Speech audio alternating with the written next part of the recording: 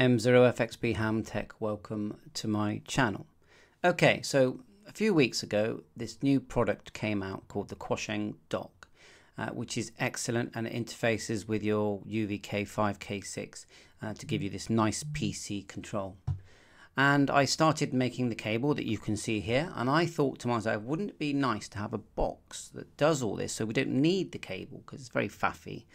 And so I've started this journey, and I've managed to meet G1 LRO, who make some products in the UK. I'm not sure what the USA versions are, but I know that you can get the middle product that you can see here called the AIOC in the USA, and check out Ham Radio Dude's videos and links for that.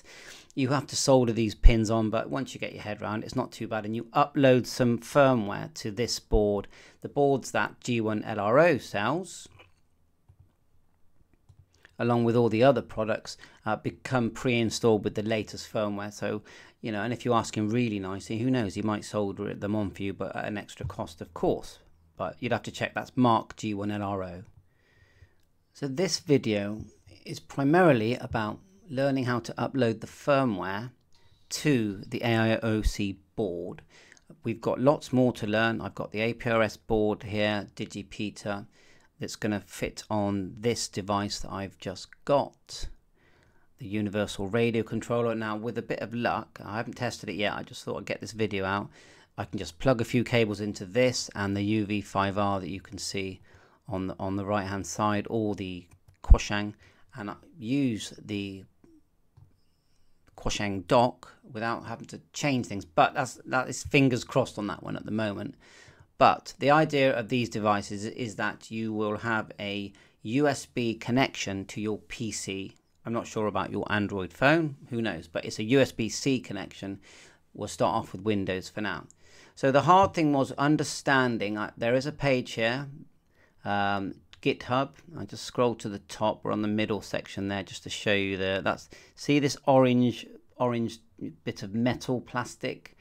That's putting the AIOC, let's call it the AIOC device, into firmware mode. So you link them, connect to your PC, and we'll show you now about the DFU utility. Now, all the information is here, but if you're like me, where you're not really experienced using this, then you just need a bit of a helping hand. So at the top here, we have to give credit to anyone that's mentioned here. SKUEPAOIC. I'm just trying to find anyone, but you know, I have to say thank you. There's some contributors here: Simon Cuppers and Lars Kellogg Stedman, Agrif Klingwist, Chris Linguist, sorry, and Ryan. If I got that wrong, I'm really sorry, but there's and thank you very, very much. You know, we do appreciate it. So just scroll back to where we were. So my position at the moment is it's not a problem to get the board. We've got that now. As you can see, it's sold by, in the UK that is, by G1 LRO. So anyway, in G1 LRO's literature, there is a batch file that is going to help you upload the firmware. And it's just here. G1 LRO UK Flash. So click that, download it like I did, and then click extract and create a new folder just like I did. So I'm going to show you how to do that from scratch. So just remove. I've got so much stuff on here. Oh god, wow, loads. Right, let's delete something, make a space. So we'll right click, go new folder, and let's call it AIOC2, like so. And then we're going to go back to this zip, and we're going to go extract. I have already done this, and we're going to extract it to AIOC2, which is here. Click OK, and it will be in there. So now when you double click it,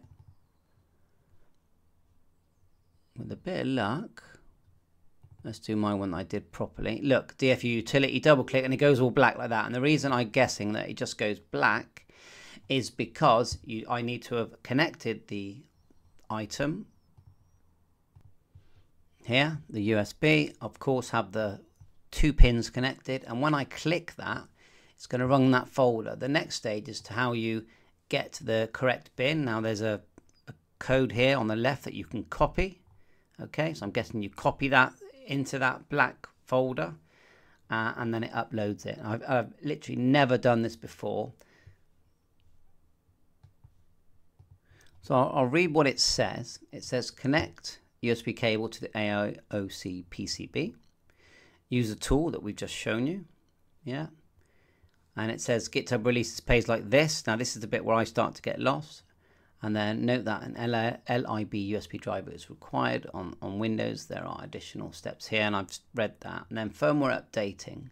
Once the AIOC has firmware loaded onto it, it can then be programmed without the above boot sequence. So once you've got it on there, then you can start to use it.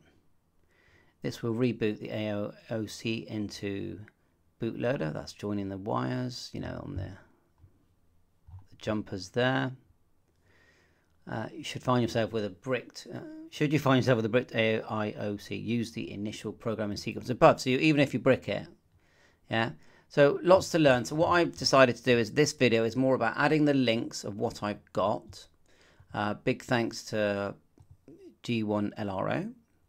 This is I'm going to be testing this unit shortly.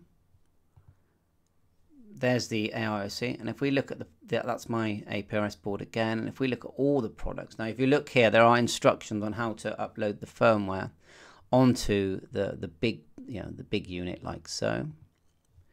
Let's have a quick look. Reloading the firmware. To reload or upgrade the firmware, use the following process. I will endeavor to have the latest AIOC firmware on the site in the downloadable zip, which is cool. 1. CPU needs to be in programming mode. Install a jumper. So it's a different jumper when you're using this device on the programming pins in the corner of the main body. Okay, so read this. AIOC PU firmware update jumper, which seems to be here. RX audio attenuator. Connect the unit to the USB port on your PC. Power light will come on. In programming mode, download the flash from this link here. So there's the link again. Unzip the file into a directory. Run the flashback file. Will attempt to load the firmware every 10 seconds. So that's it. When you hit the unit is flash, stop the update process, close window, then remove the jumper. When you next connect the unit, you should see the PowerTX initialize the flash process is complete. And I bet you it's the same. If you just remember, if you get it wrong, just do the process again. So we'll just move on to the next step. Just wanted to provide all these links. The main one is the flashback file. I think is a key one to get.